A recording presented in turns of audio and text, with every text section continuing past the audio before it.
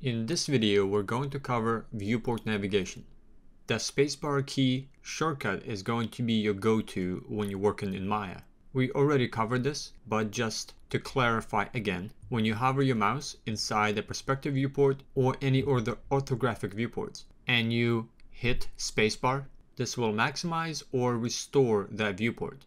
And depending where your mouse cursor is, it will maximize that viewport. So front, side, top, or perspective. So Maya knows the position of your mouse cursor inside the interface. Also, don't forget that you have quick layout menu here on the left hand side, which you can switch the configuration to 2x2 split or the perspective viewport. Another very useful shortcut is Control spacebar. This will maximize your perspective or orthographic viewport and fill the entire screen. So this is a full view of your active viewport.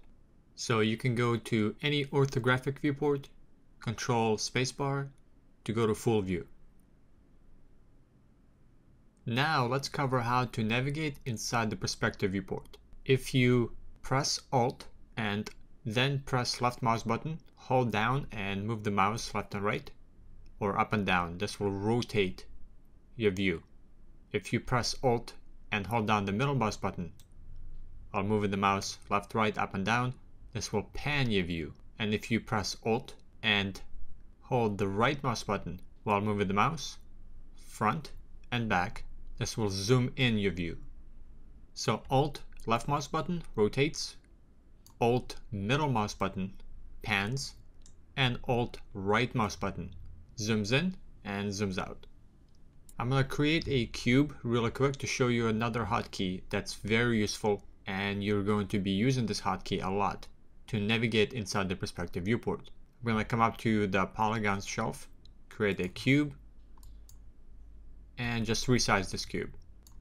So once you have an object inside the scene, if you select that object and then press the F key, this will center the view inside your perspective viewport on that object. So I can be anywhere away from this, and once I select the object, press F, this will center the view, and now I can rotate around this object by holding down the Alt and left mouse button click and drag, and I will rotate around the centered object.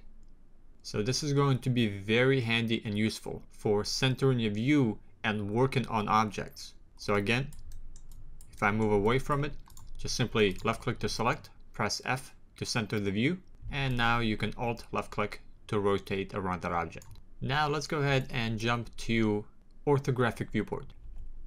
While in orthographic viewport, let's go ahead and press F to center around the object. Again, the object has to be selected for the F key to work.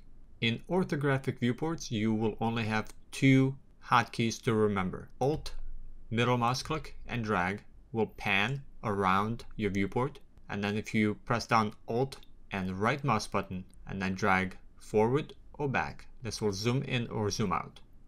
So Alt, middle mouse click, pans, and Alt right mouse button zooms in and zooms out.